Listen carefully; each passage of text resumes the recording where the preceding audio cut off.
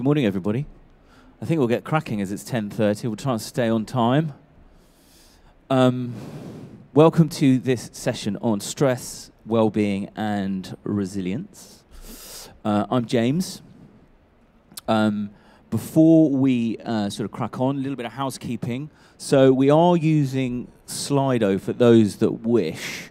So if you want to ask questions anonymously that we'll go through at the end, if you go to slido.com, put in IBTM World, and we're in Theatre 3. I do try and ask you some questions that you don't need to use Slido for, but please feel free if you do have anonymous questions.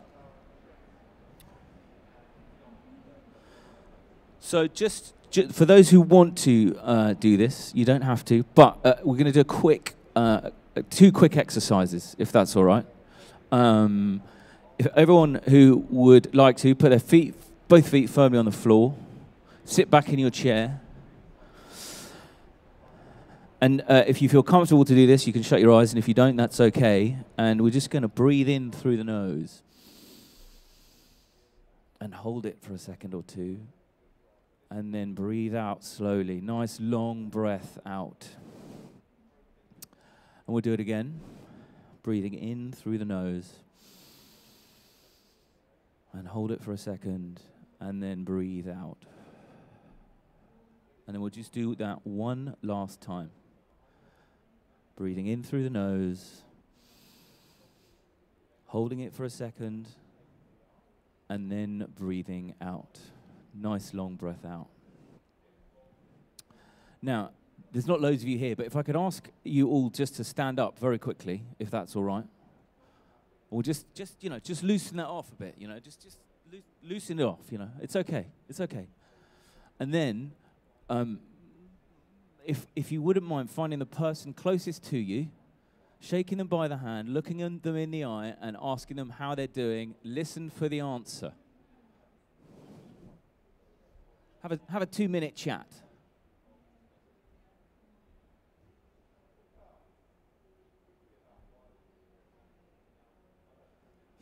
You probably will think I'm a bit mad.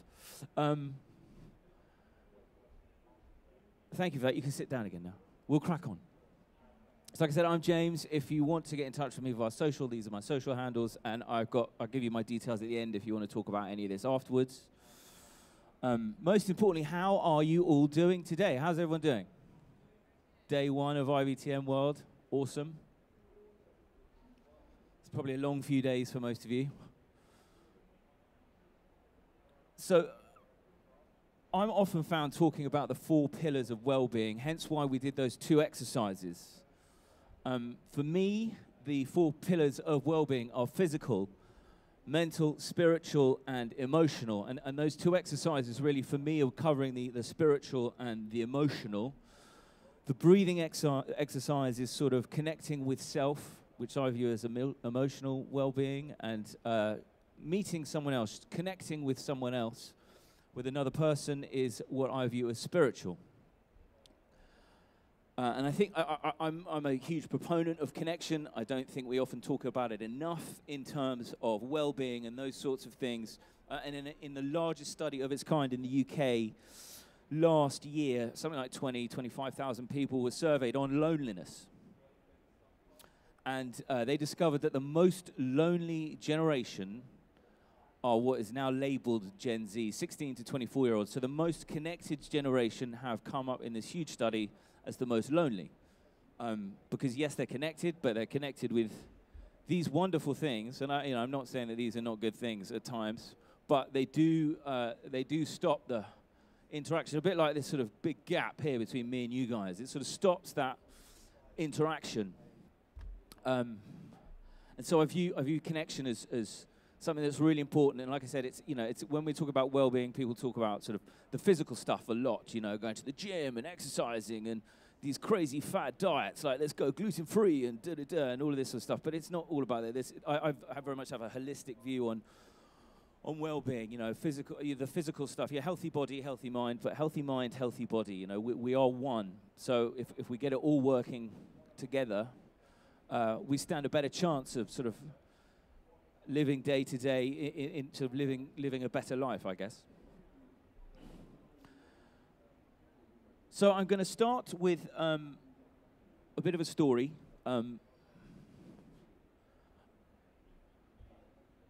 About me and my journey, why I'm here today talking to you about well-being, what it is that brings me here.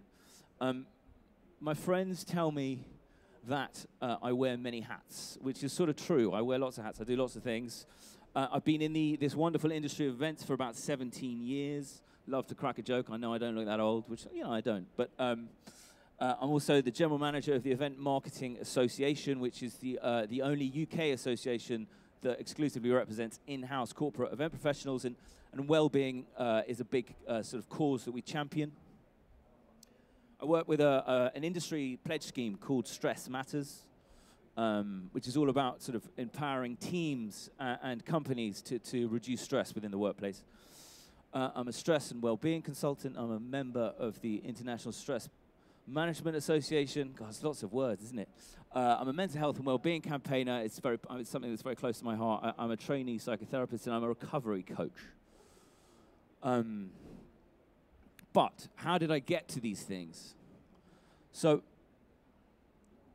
I've had my own struggles with poor mental health over the years. I suffer from anxiety and depression. And I'm also in recovery from drug and alcohol addiction and an eating disorder. It's funny, it's my story, but I still have to refer to my notes. So my anxiety and depression was diagnosed in 2014, but I've been suffering with it for as long as I can remember. I've had issues around mood, anxiety, social anxiety disorder, that sort of stuff. But it was diagnosed in 2014, where I suffered a breakdown, had to go to the doctor, and some suggestions were made to help hopefully improve my mental health and my physical health, because I was not in great shape. And actually, since around 2013, I was in a steep decline, really. At the same time as trying to treat or manage my anxiety and depression, I was still in active addiction to drugs, alcohol, eating disorder. So ultimately, I wasn't really doing myself any favors, and I was in active addiction for about 20 years. And then things for me all came to a head. That was me in 2013. There aren't many pictures post that, because I didn't like having my picture taken. I was about 5 stone, when I sort of turned my life around, I was about 5 stone heavier than I am now, and I was a mess. And in 2017, we'll move on to a nicer slide. And in 2017, I hit my rock bottom. My behavior had become unmanageable. My use of drugs and alcohol had gone through the roof. I lost my marriage, my business. I was not allowed to see my children. I had to go bankrupt. It all gone a bit wrong. So externally, I'd lost pretty much everything. I'd lost friends because of my behavior, and thinking I could do it on my own, which is something I've learned. It's often harder to do it on your own. And then I got to about, and I was lonely. I was lost. I'd lost so much. There was a lot of loss. And I got to sort of mid-2017, about May 2017, and I had no idea what to do. And I was in trouble, really. Physically, mentally, I was I was not in good shape. And so I asked for some help. And I went to see a psychiatrist. I got some support from some family, and I went to a treatment center where they suggested the first thing I do is stop drinking, taking drugs, and doing those sorts of things. Because at that time I had no idea that those coping mechanisms, and they were what I thought were coping mechanisms, they were not helpful for me. But I didn't really see that. I thought they made it all better. They sort of took the pain away, when in fact they made the pain a hell of a lot worse. And it was there that I started to rebuild my life and reevaluate things and look at things differently. And it was a slow process. I was in a treatment facility for about a year. I mean, it wasn't on lockdown. There was 11 months where I could sort of come and go, but I was supported. I had a lot of support for about 12 months. And you know, I had no confidence because I was sort of part of my process to make myself feel better was I was sort of an egomaniac with no self-worth. So I paraded around thinking that I was the best businessman in the world, when in fact I was terrible.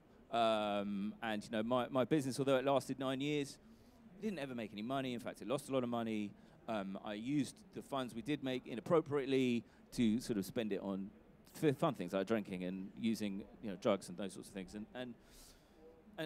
So I thought I had nothing because I put so much of my worth in the external things, like my business, like having money, like all this stuff. And it was suggested I look inwards a little bit more and work on those sorts of things. So I didn't need to be an egomaniac. Try and find some humility in my life. And so I started doing some volunteering in a charity shop. I then was put in touch with the Event Marketing Association, started part-time. It's not a full-time gig, but the hours I have to do to stay on top of it is full-time. And I reconnected with people I'd met years ago in the event industry who'd moved into the field of well-being, and they encouraged me to tell my story. I wanted to learn about the things it is that I have, and I wanted to help others. So that's sort of what I did, really. So hence why I went to study. And I sort of, for me, learning about well-being and this sort of stuff is an ongoing journey. There's always new things. And I believe well-being is a journey. There's no sort of definite end. And, you know, some days are good, some days are not so good. And then, so that sort of takes me up to here. I've been speaking about this stuff for the last couple of years, really. And working with people like Stress Matters, you know, run workshops and talks and all of that sort of stuff to try and help others, using my experience and the knowledge I've gained and continue to gain to try and help others. So anyway, that's my story, and that's why I'm here. You know, and if people are having difficulty with whatever it is, you know, I truly believe that however bad it gets, it does get better. And definitely, I think my story shows that. If I could turn it around, anyone can. You know, and I've not done it alone, and that's something I have to stress. I thought I could do everything on my own. I thought I could fix every problem on my own. I thought, you know, everyone would view me as weak if I asked for help, which is just so not true. It was so misinformed of me. Asking for help has been the best thing I've ever done. You know, one of the reasons I talk about this stuff is because it is okay not to be okay. And I think, you know, there's still a huge stigma. We're getting better in the world, in society, in our industry at talking about mental health, but it's still not on equal par, I believe. It's still not on an equal level as physical health. Because, you know, physical health, you can see a broken arm, you can see a broken leg, but you can't see depression, you can't see anxiety, you can't see stress so much. People feel judged. I used to feel judged. I mean, I wouldn't tell my employees when I ran my agency that I was super stressed and having mental health problems because I thought they'd have thought I was weak. They'd be like, oh, you're weak. But, you know, we all have good days and bad days, ultimately. And we all react differently to situations in life. And I've learned that being able to share it is a hugely powerful thing. So, before I ask this question, can you stand up for me, those who think, well, who has mental health in this room? Who has mental health? Stand up then, Ken. If you think you have mental health, please stand up.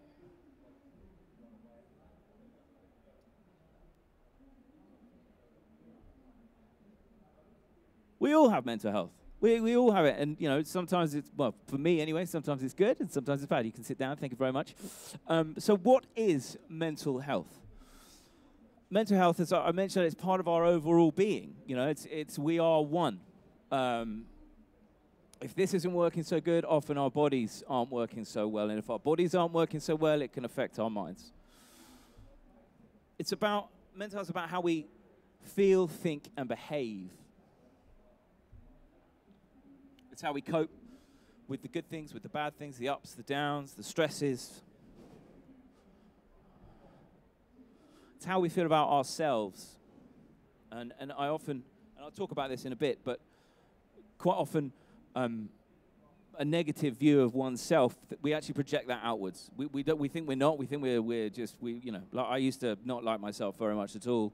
But I thought I was the only one that knew that. And in fact, looking back, it's quite obvious that my behavior very much projected with the way I felt about me it came across to other people. How we see ourselves, how we see our future. Future gazing can often be quite stressful. If I think about what I've got to do tomorrow, I'm a mess. I've got to keep it in today for me. If I'm thinking about next Friday, I'm in all sorts of trouble. Because I can run away with it, and the fantasies go on, and this will happen, and this will happen, and I can't predict the future. And I think, you know, especially in this job, you know, we have to sometimes try and predict the future in events, which we can't do. So trying to just accept things as they are for me has been very helpful. But, you know, it's great to have aspirations. It's great to have dreams, you know. I would never say don't dream. Mental health is about how stress affects us. Stress, I thought I was, you know, immune to stress. Turns out I wasn't. And I went through some issues. And I think to some degree, maybe we all feel stress in some way. But, it doesn't have a negative impact for some, and for others it does. And it's about how we then deal with negative events. So I would deal with it by drinking 20 beers and taking drugs and all sorts of stuff, which for me was not helpful. I'm not going to stand here and say no one should drink or anything, but just be mindful of it, especially when you're busy. If you are stressed, alcohol can be unhelpful. So just it's something to be mindful of. And it's about our self-esteem and our confidence. Self-esteem is really important. For me, anyway, it's really important. I can only talk from my experience, but self-esteem it's you know, when we do things that generates, you know, if we do something esteemable, that will build our self-esteem. And like I referred to earlier, if we're not thinking well of ourselves, if we're not friendly towards ourselves, that can often be projected outwards. So the cost of mental health, of poor mental health in the UK is about, give or take, because there's slightly different numbers if you do Google searches, but in the UK it's about £1,300 per employee per employer in the UK, which is a lot of money for poor mental health. Hence why I think it really does need to be on an equal footing with physical health. And treated, and like I said, I think we're getting better as a society, but it's an expensive business, poor mental health, expensive to the economy, and ultimately it's really damaging to the individual, and that's who the most important person is. I would love it if that figure comes down over time, so fingers crossed. So here's some stats, just a couple of stats. So 26, this is from a survey we recently run with Stress Matters. 26% of adults who had taken a day off work because of a poor mental health problem reported lying about it. Now, hands up in the room. Be honest with me. Who has lied about their mental state if they've had to take a day off? Or, you know, who's lied? Who's told a porcupine and said they have got the flu when maybe they haven't? It's okay. It's okay to be honest. Honesty is the best policy. And the reason I used to lie about it was because I thought I'd be judged and thought people would say, that's rubbish, that doesn't exist. Well, I can tell you from my experience, it does exist. 58% of people aren't comfortable telling their boss if they were diagnosed with a mental health issue. This is just for my own sort of curiosity. Who would feel comfortable telling their boss tomorrow if they were diagnosed with some form of mental health disorder? Who would feel comfortable speaking to their boss about it? Okay, that's okay. That's not bad. I've asked that question in rooms where no one's put their hand up. And 20% of people believe their line manager would be supportive if they're battling a mental health disorder. Who feels that their sort of direct line manager would be supportive if they were struggling? That's better. It's better than 20%. I like this room. This is great. So stress, who does stress affect? I've alluded to, I believe stress affects everyone. Would everyone agree with me? Yeah, to a point, to a degree. I'm not saying that everyone is knocked out by it, but I think that everyone feels some form of stress, pre-event. Does everyone get like a bit of anxiety, which can be translated into stress? So I think everyone, but it's varying levels, and I'll show you what I mean by that in a minute. So the definition, oh no, well, not quite the definition. Can we do some shouting out? What does stress mean to people in this room? What does it mean? Does it mean to you anxiety? Yes, hello.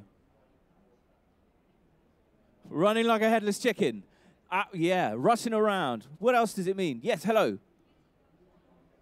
Getting out of your comfort zone, feeling uncomfortable, yes? Ken, you must have a view on... Yeah, well, what does it mean to you?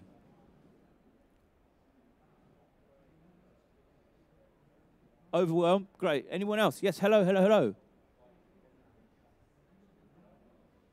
Yeah. Reduce productivity. Yeah, absolutely. Yeah, for me, 100%. Too many things to do in one day. Yeah, I mean, it's just a bit rubbish, isn't it? Stress. It's horrible. It's unproductive. It makes you feel uncomfortable. It can have a real effect on others, actually. So the dictionary definition of stress is a state of mental or emotional strain or tension resulting from adverse or demanding circumstances. To be fair, I can feel stressed when there's no adverse circumstances, but that's just me. I'm a sensitive soul. I guess importantly, do you guys know, as a group of people in this room, when you are actually feeling stressed, or when a colleague, when your team are feeling stressed? Do you know the signs? It's really important that if you understand you, it's easier to understand others. So who's got some symptoms? Who wants to share a symptom with me?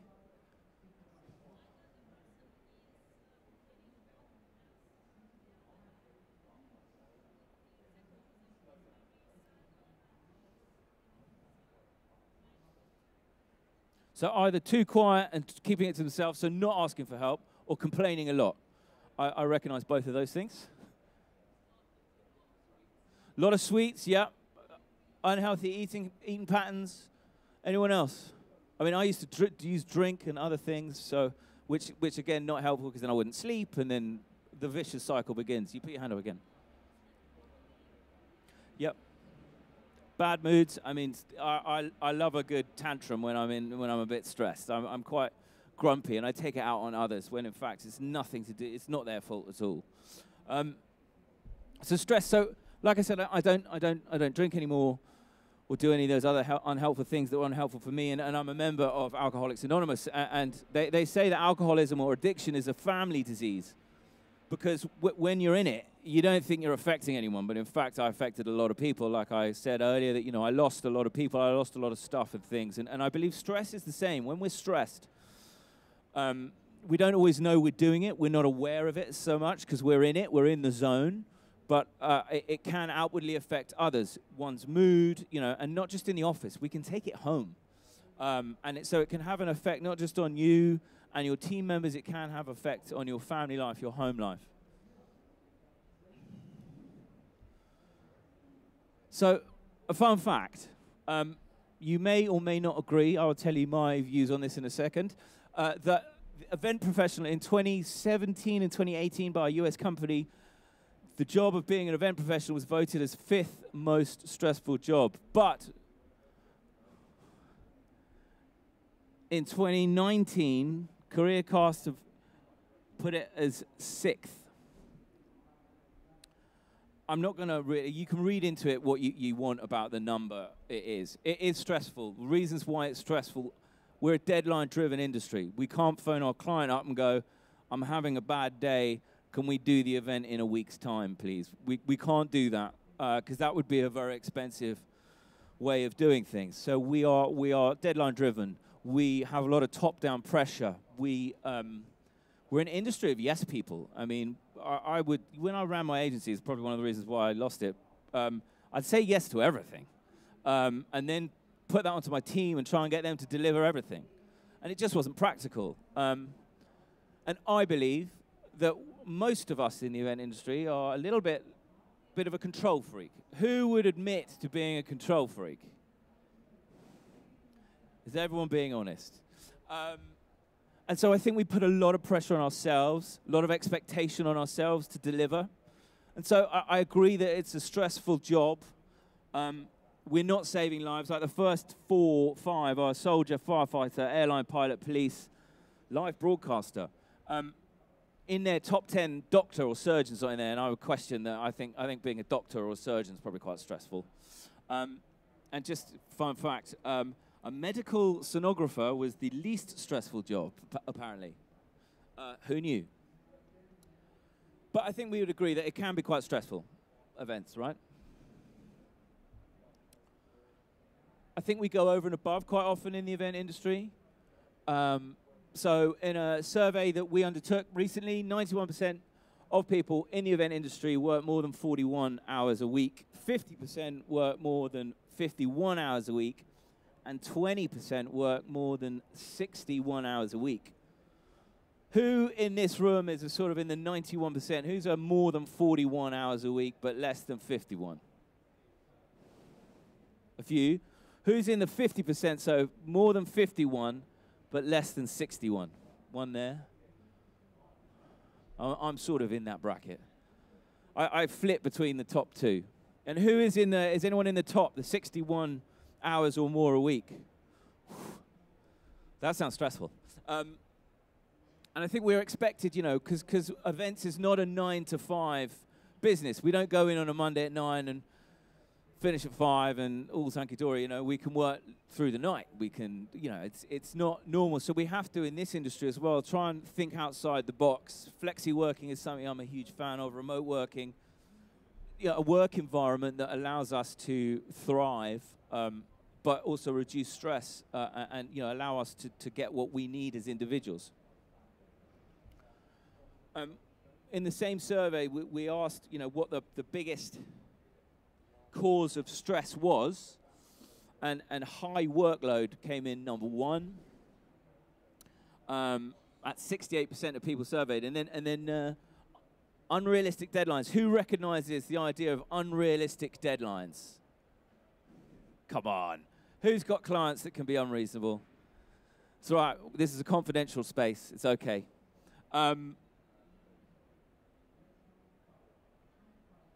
So yeah, deadlines and demanding clients sort of are relatively close at 59 and 58%. But, you know, it's a lot of work. You know, events, you know, many moving parts. We're not always in control of everything. As much as we would love to be in control because we're control freaks, someone else is, you know, someone else may be responsible for transport. If they don't show up, that, you know, that's not, you can't do anything about that if someone else has let you down. But that's quite stressful when it happens. Again, in our survey this year, 91% of event profs work more than 40 hours a week, 72% experience sleep issues. Does anyone here ever have problems sleeping? And that could be not enough, that could be too much, could be broken sleep. And 46% of people surveyed use coping mechanisms such as drugs, alcohol, overeating, undereating, those sorts of coping mechanisms to try and manage their stress. Now, stress can be mapped onto a curve.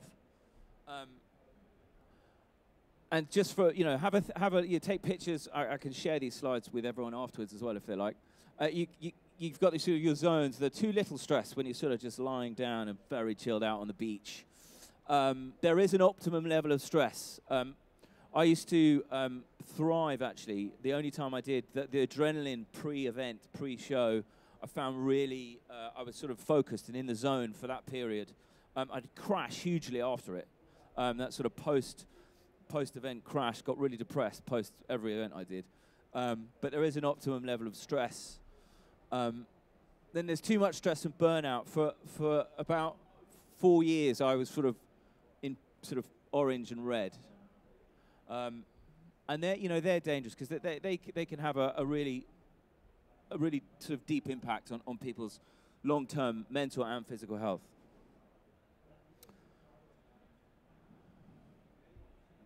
So, I mean, one of the reasons I'm here is to try and give you some sort of pointers, some suggestions on how one could reduce stress, improve well-being, and build up resilience. And it's not. What it's not is it's not insurmountable. Like I said, you know, sort of the stuff I've been through, it can get better. It does get better.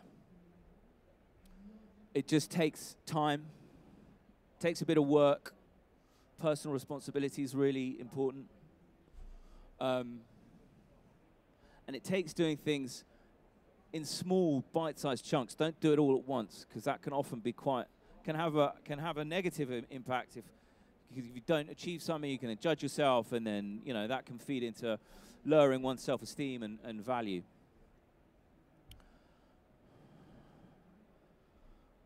So I mentioned it earlier, the 4 pillars for me, of well-being are physical, mental, spiritual, and emotional. And like I said, I view it very much as a holistic view, trying to find balance, and we'll talk about balance in a minute, but trying to look at all areas of your life. And sometimes it's not achievable, you know, and that's okay. It's okay if, you know, if you're a fan of meditating and you can't meditate that day, that's okay. The world isn't going to end.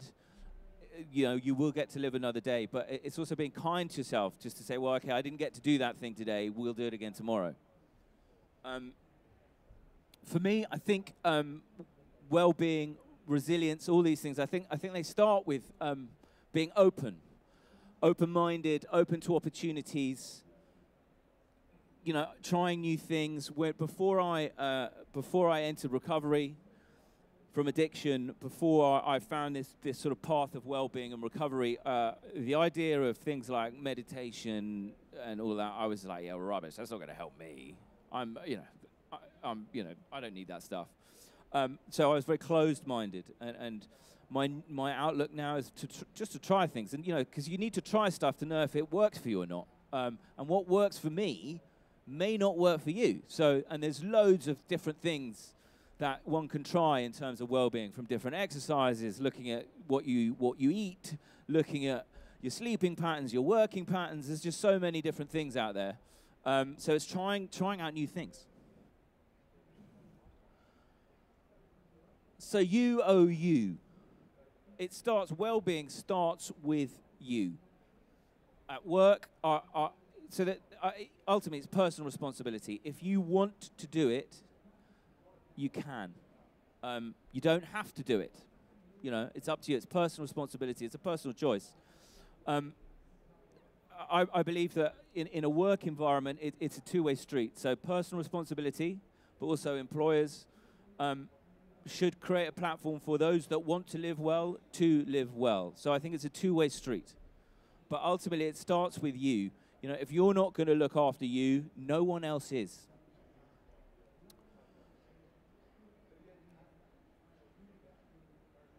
And that's all I've got to say on that bit, actually. So eat and exercise. Nutrition, movement, really, really important. Now, I'm not going to say you've got to go to the gym 20 times a week and you've got to take loads of protein, because that doesn't work for me, but it does work for some people. But for me, like I said, it's about balance. So movement is really important, because we are designed as human beings. The machine that is the human being is designed to move. The more we move, the easier it is to move. You know, if you've been ill and in bed for a long time, you know, you lose sort of muscle strength, and it's just everything's a bit harder for those first few days when you get up again. So movement is really important, and just doing something that suits you. You know, not everything suits everybody, if you know what I mean. Like, I like to do a bit of yoga, I like to do a bit of walking, occasionally I do a bit of running, and on the odd occasion I'll go to a gym. But it's just about getting your heart rate up. It's about getting the blood pumping. We sort of shed toxins when we are exercising, but it doesn't, like I said, it doesn't have to be this crazy regimen. Just do what suits you. And again, around eating, I'm not a fan of fad diets and all of that sort of stuff, because I think they can send a really negative message, not to all, but to some. And because I'm in recovery from an eating disorder, I'm really mindful about this stuff. But eating things that are useful, especially if we're stressed. So hitting the Haribo and the Coca-Cola when we're like on site, as much as we get a sugar rush, not particularly helpful for long-term sustainable blood sugar levels. You get a spike and you get a massive drop. Not too much caffeine. I mean, I love coffee myself. That's the one thing that I've not been able to give up yet. But But again, actually, there's studies recently, but actually how not using caffeine can give you more energy. But it's about, again, balance. So it's, looking at what you eat in terms of portion size. It's about having a balance of proteins, carbohydrates, fats. I try and eat 3 meals and 3 snacks a day to try and keep a consistent level of blood sugar throughout the day, which gives me more energy, which gives me a little bit more focus throughout the day. And actually, that's something I try and do, especially when I'm traveling. If I am working on site at an event, trying to keep really strict boundaries about that, for me, is really important. So eating and exercise, I think, are really key, and they really tie into the physical side of things. The NICE guidelines for mental health, exercise is prescribed to boost mental health. You get endorphins from it. It can help reduce stress and elevate mood. This is probably my most important, apart from a dodgy slide, my most important piece of advice is sleep. I used to think I could thrive on no sleep. Turns out I was totally wrong and I was crap. Some people can, but as humans, we're actually hardwired to have somewhere between 7 and 9 hours sleep a night. And sleep is super important. When we're sleeping, our body detoxifies. There's all these sort of magical things that happen when we sleep that don't happen when we're awake. So it's really important sort of to cleanse the body, to rest. Sleep deprivation is a form of torture for a reason. So sleep is super important. And with that, sleep hygiene. Like if you have, does anyone have children here? So like when you have little kids, you have a bedtime routine, and you have a getting up routine. Normally they get up way too early anyway, but you have a bedtime routine, which might involve going for a bath, having a story, and then going to bed. As grown-ups, as adults, and that gets them into sort of, that's, starts off a good sleep hygiene routine. As grown-ups, for some reason, someone said at some point, well, we don't need to do that anymore, which is rubbish. Actually, as grown-ups who are contaminated with the world around us, we need routine as much as, if not more than a child. Routine keeps us grounded. It keeps me grounded. And so sleep hygiene, going to bed at the same time every day, getting up at the same time every day, not having your phone in your bed at night. Who takes their phones to bed and does a bit of like Instagram and, the blue light, as much as they say you can turn the blue light down, you still get really overstimulated by these things. And so it can have, not everyone, but it can have a really negative impact on your sleep. Trying to be in a dark room, all those sorts of things. But having a bedtime routine. If we have a bedtime routine, our bodies know that it's nearly sleep time, so we start making the right hormones. So melatonin is produced so we can start going to sleep. And then likewise, if we get up at the same time, our body knows when to start pushing out the cortisol to get us up. So sleep hygiene is really, really important, I believe. So no is not negative. Setting boundaries, being assertive, something that I was terrible at. I used to go, yes, I'll do this. Yes, I'll do that. Yes, it's okay. And then I'd probably end up doing none of those things because I said yes to way too many people and and I just sort of, it was just overwhelmed. And learning to set boundaries, it's taken me, and I'm still learning. I don't get it right all the time, and I think that's okay. But learning to be assertive, learning to say no. I can't do that right now. I will get to it. But actually being really clear and explicit with boundaries. And not just in work, but at home. I think it's a really important practice, and it takes practice. It really does. If you can't do something, that's okay. If the other person is going to react negatively, that's on them. We have no control over how people are going to react, but we can control ourselves. And overwhelming ourselves, someone mentioned, reduce productivity when we're stressed. If we're just overloading ourselves, we'll end up doing a worse job anyway, potentially. So value, what's important to you? What are your values? You might not know, and there are exercises you can do to find out what your values are. But what makes you happy? What makes you sad? What's your purpose in life? And I don't mean just getting up and going to work. And in fact, purpose, I think, is really, really important. And Ken, who's sat here, will be doing a talk on purpose on Thursday. So I did an exercise about a year ago, actually, on purpose for myself. And so I believe that my purpose is to be compassionate, connected, and of service to others. So to be kind to me as well as other people. To be connected, so to actually have meaningful conversations and meaningful time with other human beings, not via one of these, and to help people. And everyone's purpose is different, everyone's values are different, but understanding what your values are, what makes you tick, I think is really important. Self-awareness is, you know, if we understand ourselves, we're much better at understanding others. Treasure your time. Time management still, I talk about time management a lot, but I can still be a bit rubbish at it. And expect I can do something in 5 minutes that takes me 5 hours. And then I get really disappointed with myself. Who has any issues with time management? Who feels they just not got enough time? There's not enough hours in the day. And treasuring our time, I think, is really important. And I think it's all important, but I'll say that a lot. I think everything's important. But it's about how do we manage our time. It's about prioritizing, because time's brilliant, because, you know, we have to turn up to meetings on time and things like that. But also time, I feel, can be really quite a sort of constricting type of framework. So I can sort of say, I need to get this done by then, and set a deadline that no one else has set. I set myself all these hard deadlines that they're meaningless, yet they cause me loads of stress. So it's about looking at what needs to be done, when does it need to be done, what time can I have for me.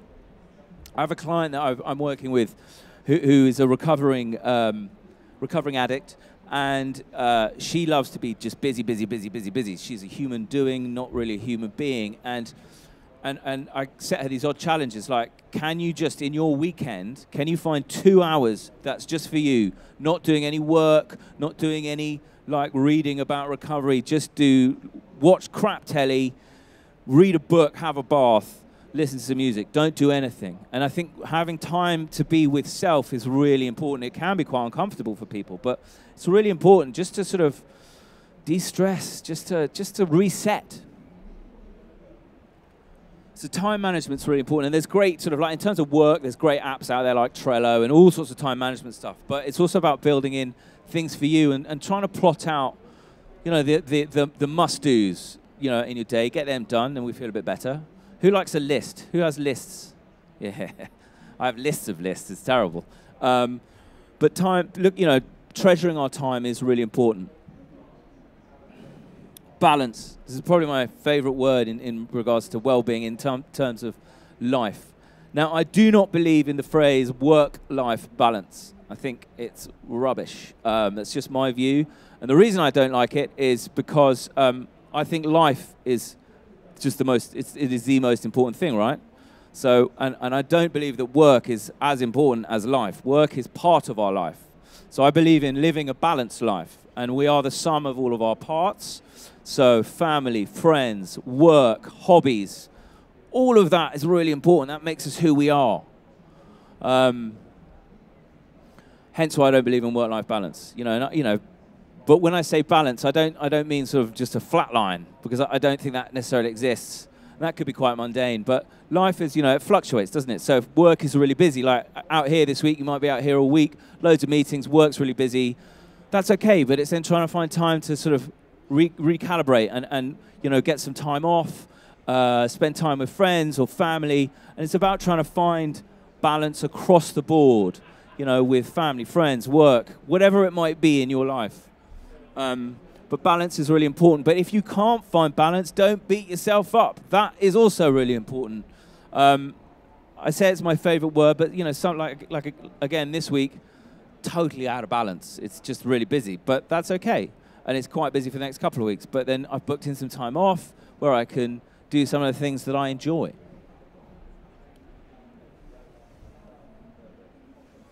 Search out support. It goes back to what I was saying at the beginning, connection. Support has changed my life, quite literally saved my life. Asking for help, that first very daunting step for me has literally saved my life. and I encourage everyone to do it. In whether it be having someone at work you feel comfortable talking to about what's going on for you, whether it be a mentor outside of work, whether it be a family friend, a therapist, a coach, a support group. I think it's really important to be able to speak your truth. And people will listen. There are plenty of people out there that will listen. And I think that's for lots of people, sometimes it's just about being heard. You know, sometimes when I'm talking with, for example, like I said, I'm in Alcoholics Anonymous and I have a sponsor. I phone him and I rant down the phone at him, going blah, you know, about some really insignificant problem. But in that moment, it's quite serious for me. And he's just listening. He's not trying to solve my problems. He's not trying to fix my life.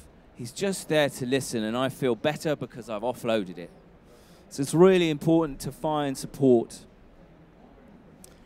We did a part of the survey that we ran as Stress Matters. 63% of people have at least one person at work that they can talk to about their whatever it is that's going on for them. Are 40% less stressed than those that don't have a person. And in fact, we recently launched at Stress Matters a thing called Buddies Matter, which is about, the idea came from freelancers in the event industry who may not have a team, may not have people around them, so they can be well-being buddies. But it's for anyone, really, anyone in the industry. So you can have a buddy at work, you can have a buddy outside of work. It's sort of a peer-to-peer support scheme, just people helping each other, listening to each other in a non-judgmental way.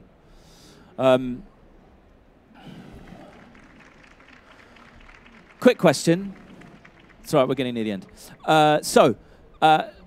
Do you feel comfortable talking to people at work about how you're feeling? Who feels comfortable talking about how you're feeling at work?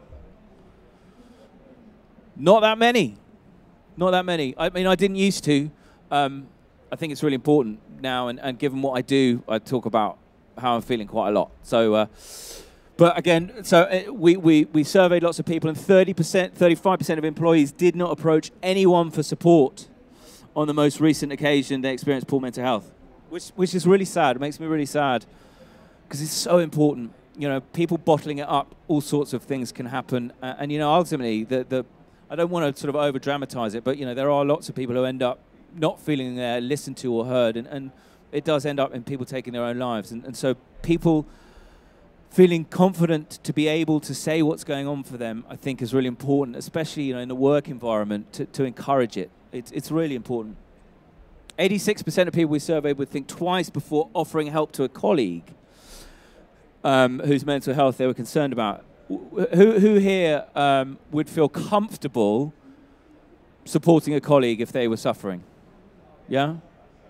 I mean, it's, you know, sometimes I think there's a fear factor. There's the fear of the unknown. What do I say? What do I do? And like I said, sometimes it's not about doing anything. It's not about saying anything. It's just about listening. Joy in the journey. I believe joy ultimately comes from within. And it's taken me a while, but it's something I work on every day. You know, some days I'm more joyful than others. But joy is really important, enjoying what we do. And you know, if someone doesn't, for example, like their job, it's looking at what are the positives, you know? Are there any skills I'm learning? Okay, I might not like the job, it might be boring or whatever, but it's about reframing it. Perception is really important. I mean, I used to be the sort of half glass empty kind of guy. Everything's a problem, everything's an issue. Oh. And I can still get like that if I'm stressed, and I can still fall back into old patterns. But actually, it's about trying to reframe it. And my sponsor, he's always saying, just reframe it. How can you reframe it? How can you look at that in a different way? And when I talk about joy, I talk about gratitude. Does anyone here practice any form of gratitude, like a gratitude list or anything like that?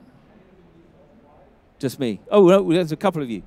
Gratitude is really important. And in fact, they've done studies that actually, when one is practicing gratitude, it changes the way the neural pathways are working. And it can reduce stress and can actually have positive benefits for not just mentally, but physically. There are huge connections, obviously, between mind and body. And so gratitude is really important. There are books on it. I do a gratitude list every morning. Most mornings. Some mornings I do forget, and that's okay. But yeah, gratitude's really important. Remembering what we have rather than the things we don't. Breathe and believe. So we did a little breathing exercise at the beginning. It's not just about breathing. So obviously meditation, I'm a huge fan of meditation. I'm a huge fan of mindfulness. It doesn't have to be a mindfulness meditation. Something like yoga is a very mindfulness exercise. You're sort of very much in yourself, in your mind when you're doing it. You're very present. Or drawing. So on the seats in front, for those that want one, I can give them to you. I've left you these, and this is a drawing exercise we've created, which is essentially just to sit and be mindful and draw and be in the moment when you're drawing it. So things like that. Reading is very mindful. You can do going on a mindful walk. So when I say a mindful walk, no headphones in, but walking around, listening to all of the sounds, be it cars on the road, birds in the trees, trying to be mindful. Having a really mindful conversation. So when you're talking, actually listening. And I've also left on your seats the Wheel of Wellbeing, my favorite thing. So what's up on the left of the slide there, that's just an example. So the Wheel of Wellbeing, you can do it any time, and you're welcome to photocopy it, you're welcome to do whatever you like with these. But you can sort of take a spot check of how you're doing, where you're at. And looking at areas of your life. For example, career, personal growth, fun and recreation, health, physical environment, romance, friends and family, money, career. And you can see, where you're at. So the middle is essentially 0, and the outer ring is 10. Ideally, we'd like to be a 10 across the board, but in reality, there's probably always something that's not quite where we want it to be, and that's okay. But we can then identify that and work on it. I'm a huge fan of it as well. When I work with people, we quite often do one of these just to start with, just to see how people are doing, how they're feeling in that moment. And this can change day to day. But please feel free to take that. So workshops that we run at Stress Matters are varied. So things on stress management. I mean, I think I could talk about well-being probably for every minute of every day and be very boring, but it's because of where I went to and where I am now, it's just so important. But we run these workshops, so stress management, writing a well-being plan. That can be a personal well-being plan, that can be a company well-being plan. But when we say a well-being plan, not just a policy that's in a big document of lots of words in a contract, it's something that's not got many words and is really deliverable, practical, that those who want to get involved with can get involved with. It's not something that, that can be, say, we've got a well-being policy, but people are frightened to act on it. It's something that we can do this every day in our working lives. Emotional intelligence, which is very much, understanding you, understanding others, looking at empathy, looking at self-awareness. Resilience. Resilience, I mean, again, I think resilience, some people just have it, but I think you can learn it. And again, it's about practice. It's about taking small steps, changing behavior slightly, thinking about things slightly differently. But so we do workshops around resilience, mindfulness, and the be-do balance. The be-do balance, essentially, we're human beings, right? But so many of us, and I think so many of us in this industry in particular, are human doings. We're always on the go. We're always rushing. We're stressed. Oh, my God. But it's okay to just sit back, take a breath, and not do those things for a minute. So it's just that talks about trying to find balance and ways that one can still achieve everything they want to achieve, but in a balanced way. The other thing we do at Stress Matters is mental health first aid courses in the UK. Does anyone here in their organization have a mental health first aider? Does anyone know what a mental health first aider is? Okay, so it's just someone who rather than looking after, like cuts and sprains and all the paper cuts and all of that stuff, can put a plaster on, or someone who can do CPR. This is someone who can spot the signs of poor mental health. If someone's struggling, can direct them point them in the right way. They're not there to counsel, they're not there to solve problems, but they are sort of the first port of call. They're someone that a colleague can go to. And and help them, listen non-judgmentally, and then signpost them in the right direction. Do we have any questions? Did anyone put anything on Slido? Ooh, I have to come down here. How do I cope with stress before my presentations? Good question. It changes, but today, for example, I was listening to some meditation music. I do a bit of breathing. I sort of keep myself to myself for a little bit.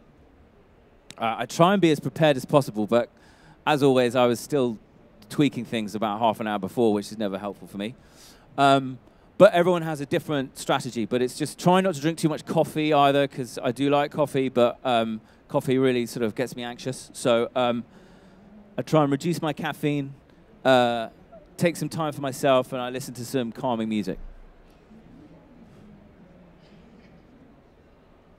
How can we cope with non-negotiable deadlines of the events we organize? Well, good question. And I guess if you're a sole worker, freelancer, you're doing it all on your own, it can be more challenging. But if you're working in a team, talking with your team, delegating, sharing the workload, and being honest about how you're coping with the workload. Honesty is the best policy. Bottling it up and just saying, no, I can do it, I can do it, I can do it, and then getting to the deadline and it's not quite where you want it to be is just the most stressful. So being open, being honest, talking to colleagues. Does anyone else have any input on that? Does anyone else struggle with deadlines or has struggled with deadlines? And no? Okay. Where does a company start if it wants to introduce a well-being culture? Well, it sort of starts at the top, actually, ideally, in a perfect world. Because if you've got a CEO that's bonkers, that generally filters down through the business. If you've got a CEO that has no interest in well-being, that often filters down through the business. So, like I said at the beginning, it's a two-way street. I think it's a top-down, bottom-up approach. You can start in your teams. If it's not so much, if well-being's not practiced in a company, try and bring it in your teams. You know, have walking meetings rather than sitting around a boardroom table drinking coffee. Take your lunch break. Don't eat your lunch at your desk. Do it as a team as well. Go and chat for 20 minutes, half an hour even. Eat your lunch not at your desk. With, you know, go out, go to a meeting room or something. Just go and do something as a team. I mean, there's all of the nice things like, you know, company yoga and mindfulness, and all of that's great.